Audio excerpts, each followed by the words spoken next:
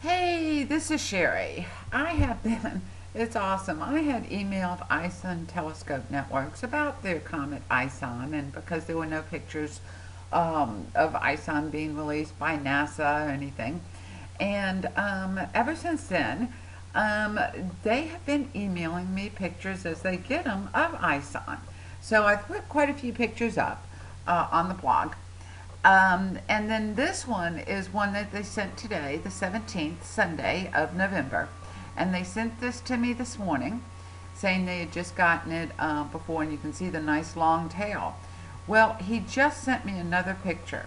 It's the first time they have taken or sent me an up close picture of ISON. And here it is. Here's the coma.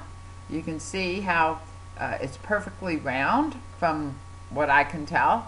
You can see two objects in the coma area, tail area of ISON. And he did a color, obviously, it's a color one.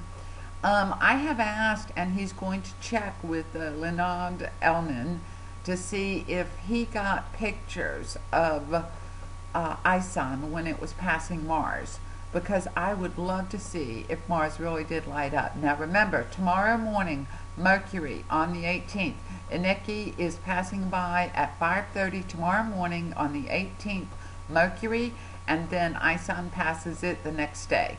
Let's see if it interacts with Mercury as ISON did with Mars.